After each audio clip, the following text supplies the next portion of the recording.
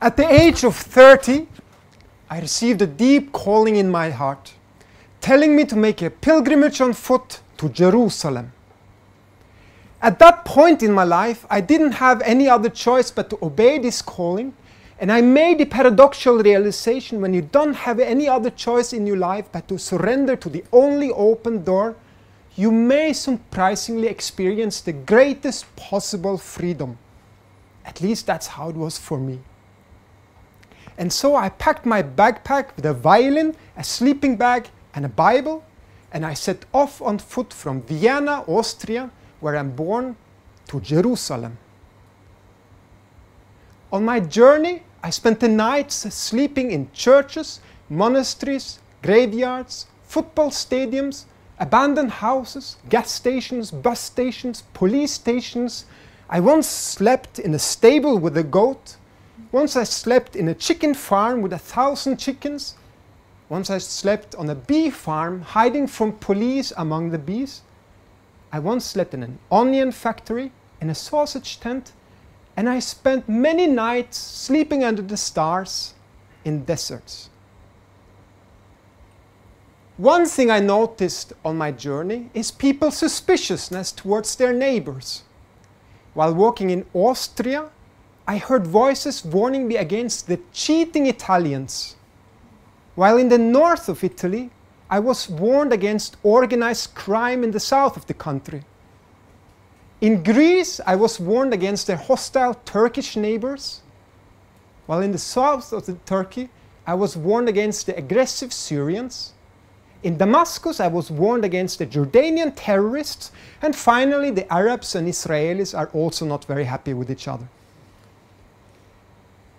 I arrived in Jerusalem 3 days before Christmas, quite tired, but very happy. However, in Jerusalem, I was very much in doubt about the next steps in my life. Should I take a plane back home to Europe? Or should I perhaps walk back the same way I'd come?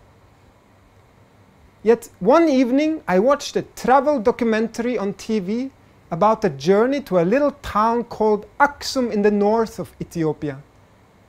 There, many believe the Ark of the Covenant with Moses' 10 Commandments is being hidden. When I watched this report, I knew that it was a new calling for my life. And while feeling a little bit like Indiana Jones, I packed my backpack again and set my first footsteps in the direction of Africa. When I crossed the border into Egypt, I had very little money left. After walking for almost a year, I had spent nearly all my money. But I felt deep in my heart that I was being taken care of and provided for, and I kept on walking. My great master plan was to sell my violin, my only sword in life, to finance my walk to Ethiopia. When I arrived in Cairo, I started to ask people where I could sell my violin. And people told me there are music shops in a street called Muhammad Ali Street in the middle of downtown. I went there, but none of the shop owners were able to pay the price that I claimed. And while feeling a little disappointed, I went back to my hotel room. Then I heard about the Cairo Opera House, and I thought perhaps one of the musicians there would buy my violin.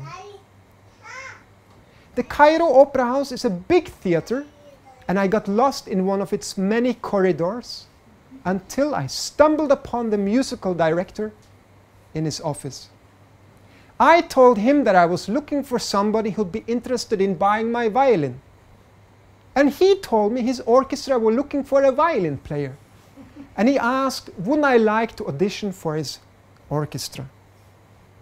Well, I did, and I won the position.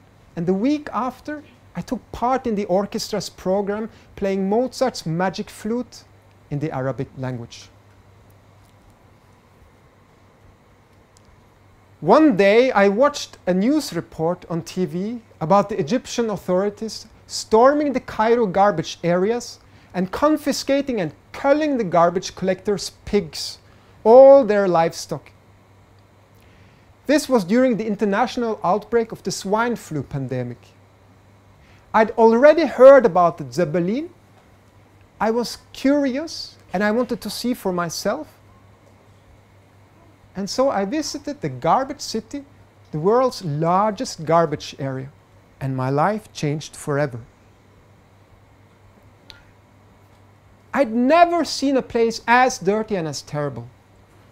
However, among pigs, smoke and fire, children eating from the garbage, dogs copulating in the streets, and rats chasing cats, I found something that I had lost many years before.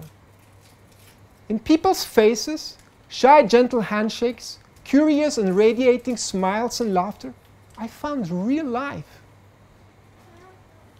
By then, I'd already earned enough money from my work at the opera, and I was ready to walk to Ethiopia. Yet something was aching inside me to spend more time with the Zabaleen. For days, I was torn between staying faithful to my calling to walk and my new dream, which was to be with the garbage collectors. Finally, with a divided heart, I decided to continue my walk along the river Nile through Egypt, Sudan, and Ethiopia. When I arrived at Aksum in the north of Ethiopia 5 months later, I did not find the Ark of the Covenant with Moses' 10 commandments. Instead, I found a new calling in my heart, telling me to go back to Egypt and live my life with the Cairo garbage collectors.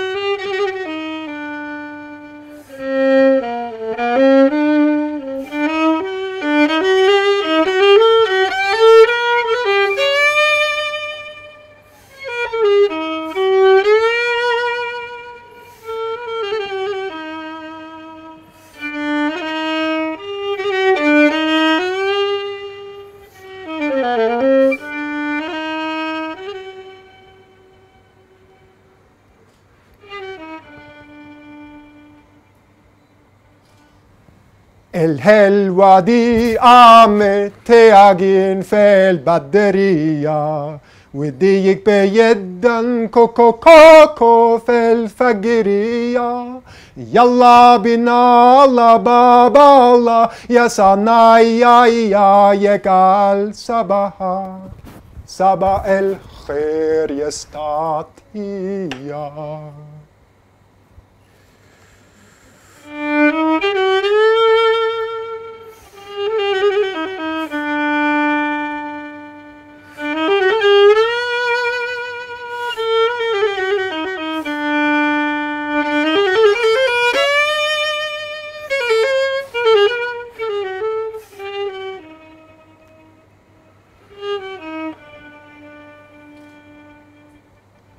طالع النهار فتح يا عليم والجيب ما فيش ولا مليم من في اليومين دول شافت allting زي صنايع المظالم das aber am Rotal وعيش بدوى في الحال يلي معك المال برضو الفقير لربي كريم برضو الفقير لربي كريم.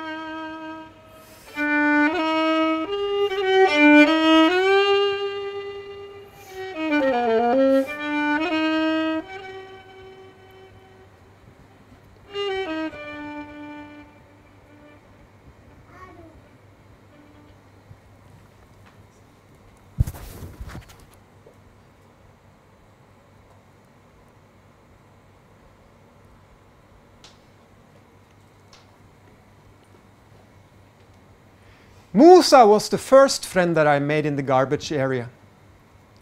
He was a shy 23-year-old guy who came to me and asked if I could teach him English. He invited me to his home and showed me around in his area. We spent a lot of time together at cafes, smoking water pipe, watching American wrestling on TV, and playing cards with the other garbage collectors. I taught him a long list of irregular English verbs, and he taught me foul language in Upper Egyptian dialect. I remember he had a problem learning the word downtown, which he instead pronounced town down. Musa was working together with his 1-year-older brother Zabaleen, cutting beer and tuna fish cans on a shredder machine. They were always fighting each other, and they were not able to work together. Instead, they had to work separated, Musa in the morning and Zabaleen in the afternoon. In fact, I never saw them together not fighting. Sometimes they were standing in the street, face to face, just screaming at each other, and somebody, usually their dad or a neighbor, had to pull them away from each other. People feared that one day they might kill each other with a metal stick.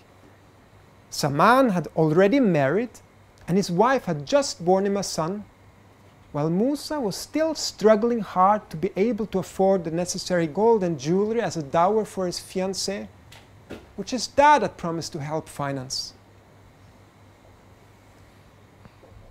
Musa's family raised animals inside their home, pigs, goats, and cows.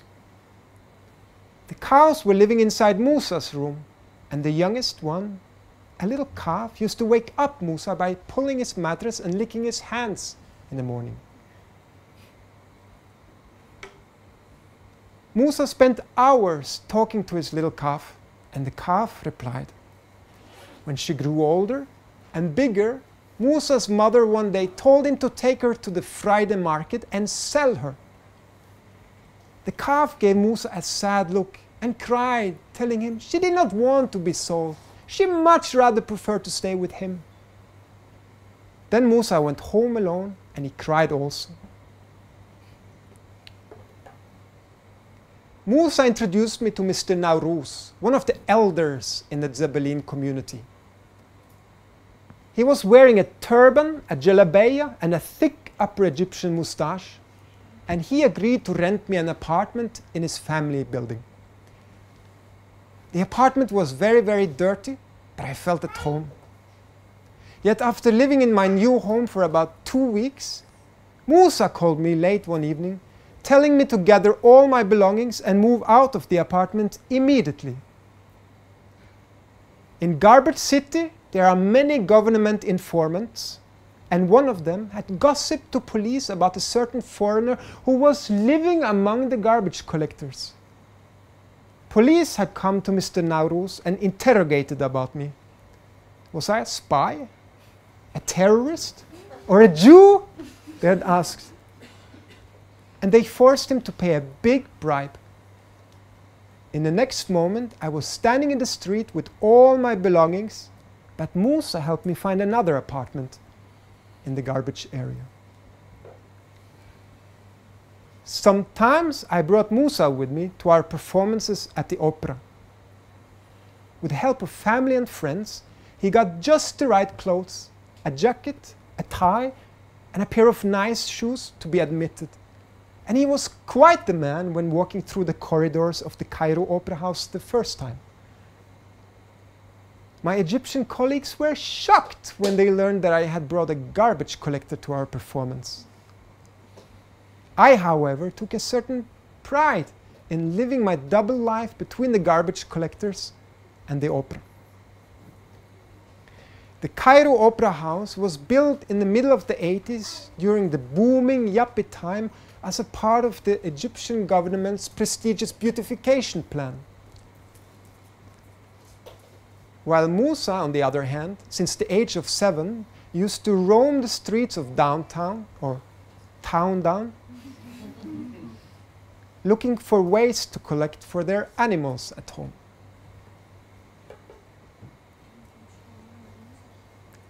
Late one evening, without a warning, my phone rang.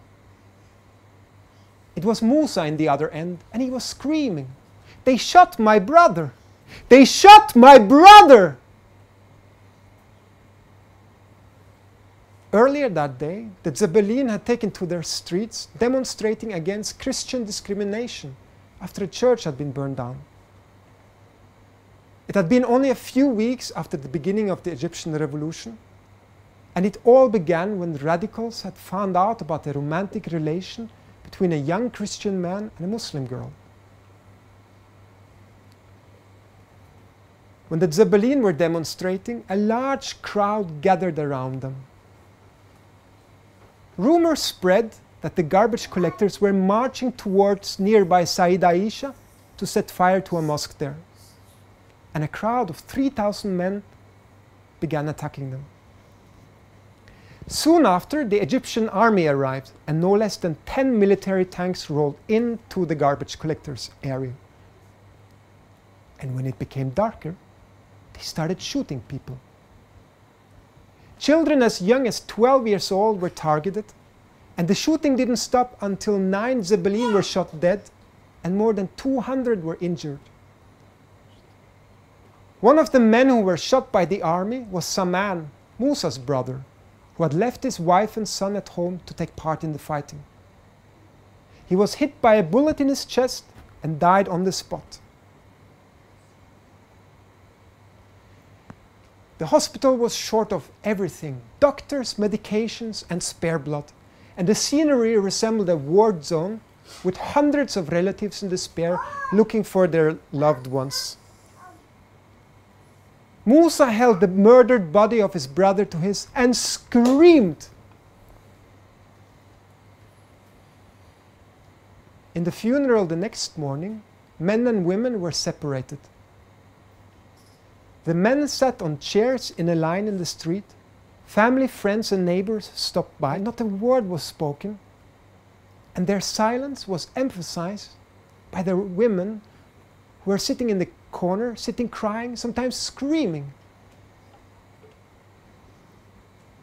With Saman's death, Musa's family became desperate, as he was now the only son left to provide for the whole greater family of 11. When I later asked Musa about the Egyptian revolution, he answered, "If the difference between before and after the revolution is my brother dead or alive, I prefer no revolution."